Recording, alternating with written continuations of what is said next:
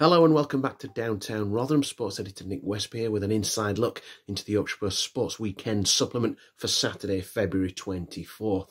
Football leads the way. We're building up some big games in the Premier League as Sheffield United head to Wolverhampton Wanderers. Sheffield Wednesday welcome Bristol City. Leeds United have got Leicester City in the top of the table clash on Friday night. Plus Hull City welcome West Brom. And it's a first game in the dugout for Andre Brightonwriter at Huddersfield Town.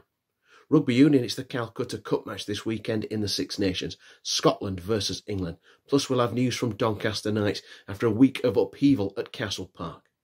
Cricket, and Chris Waters is monitoring the first day's play of the fourth test in Ranchi between India and England. Rugby League-wise, James O'Brien sets the scene on a big game for Huddersfield Giants as they welcome the mighty St Helens. Plus it's the World Club Challenge this Saturday evening. And our Saturday interview is back to football. Mark Jackson is a familiar name for Leeds United, Barnsley and Huddersfield Town fans. He talks to us about how he's setting about his new life as manager of Central Coast Mariners in Australia. Have a fantastic sporting weekend.